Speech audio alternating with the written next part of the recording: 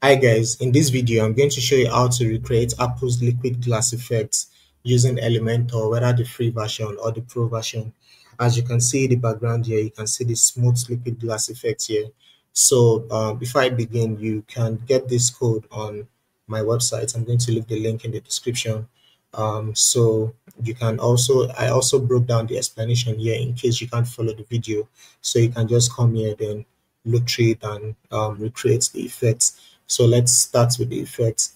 So the most important thing for you to know is for this effect, you're going to need three containers. You're going to need the main container, secondary container, and the child container.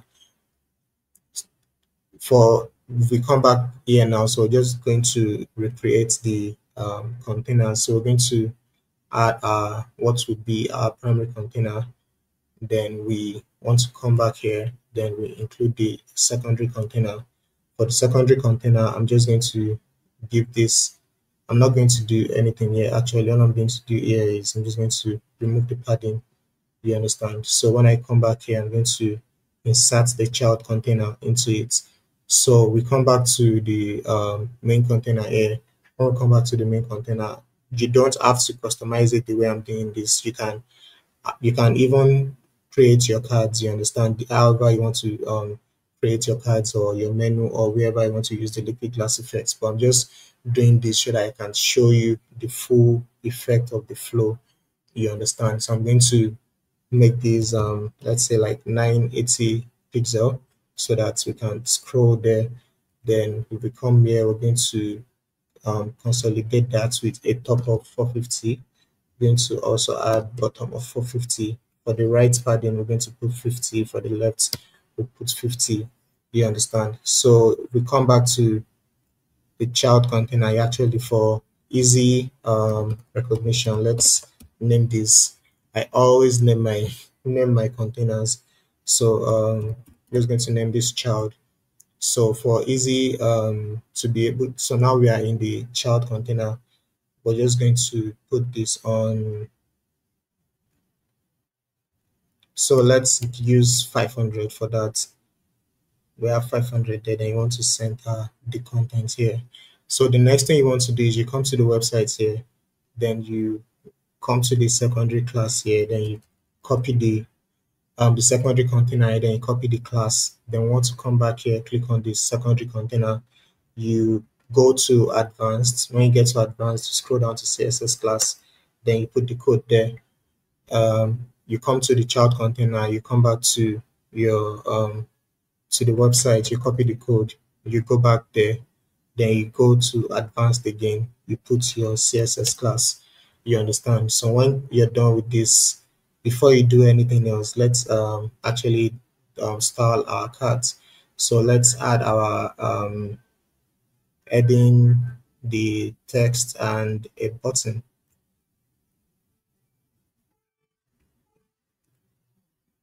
So let's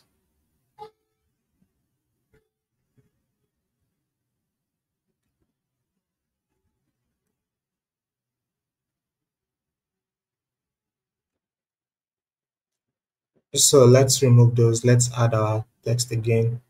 Then you come back. Let's add our button. So yes, we have those elements in the right container now. So what you want to do is, if you don't want your button to be like this, you understand, you can actually style it however you want. You can do whatever you want. But for this tutorial, we're going to remove the default background here. So let's come to styles. Then for the text color, let's just change the text color to something dark. For background color, we're going to take the transparency down to 0. You understand? So you can see the liquid glass effect.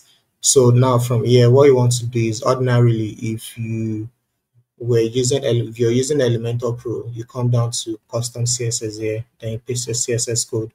So, but still for the SVG, you're still going to use the HTML widget. So let's just go ahead and use the HTML widget. So you drag your HTML widgets anywhere on the anywhere in your container here. So let's just drag it here. Then we'll go to the website and copy the the widget code. So when you copy that, you're just going to put this in inside the HTML widget. Oh yeah, before I forget, sh- shout out to Lucas Romero. He actually made this SVG code here easy because I got stuck at the point. By the way, you can recreate this SVG code. You can recreate it on this website here. I'm going to also leave the link in the description if you want to do that. So basically, what you need the most is this Gaussian blur, the displacement map, turbulence, and image. You understand? So you can recreate the effects however you want. But this guy made it a bit easy because I got stuck and I saw his video and it actually shared a lot of insight into that. So thank you for that, Lucas Romero. Um, so you're going to paste this here. So when you do that, what you want to do now is let's now copy our CSS code. So if you come back to the website, you scroll down, you see the CSS code, you copy it. So in the HTML widgets, what you want to do is you come to HTML widgets here, then you put this also anywhere on the website, you understand? So you paste the CSS code. So as you can see, you can't really see the effects. This is because I missed a step, you understand? So what you want to do is you come back to the main container here. Let's name this main as well. You come back to the main container.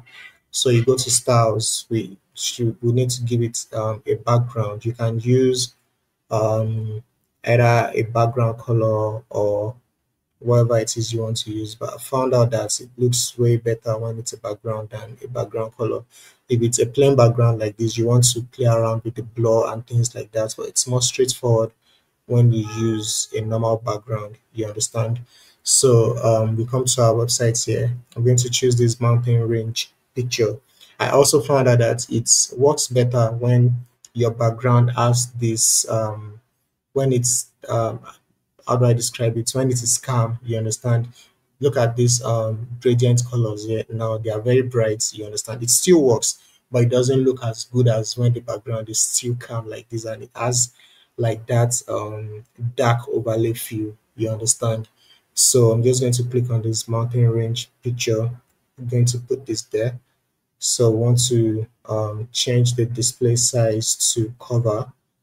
Then let's just put repeat on no repeat. For attachments, we're going to click on fixed, you understand?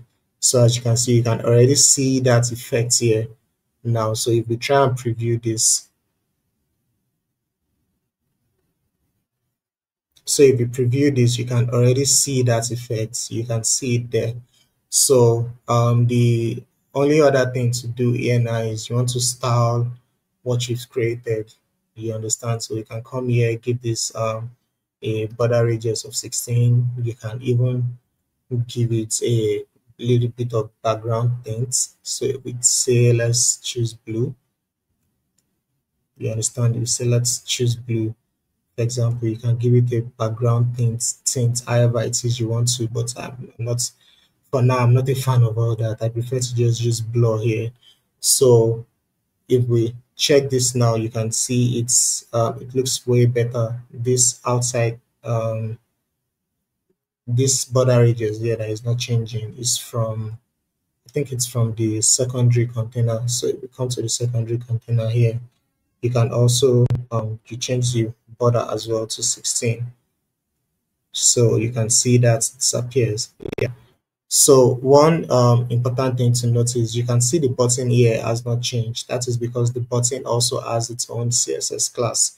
So let me see if I added the button CSS class here. Okay, I didn't, but by the time you see this video, the CSS class will be there for the button. So if we come back to the CSS code here, if you scroll down, you're going to see the code for the button. Yeah, so I'm just going to click the CSS class for the button. Come to the button here and click it. Once you click it, you go to advanced. Once you go to advanced, you're going to come to CSS class here, then add your code. Voila, you can see the liquid glass effect for the button as well. So for the code, I also in on my website, I also broke down what each of the code look what it stands for and how you can customize it. You understand? So you can come here, read through it, so you can know what to customize in the code to improve the effects.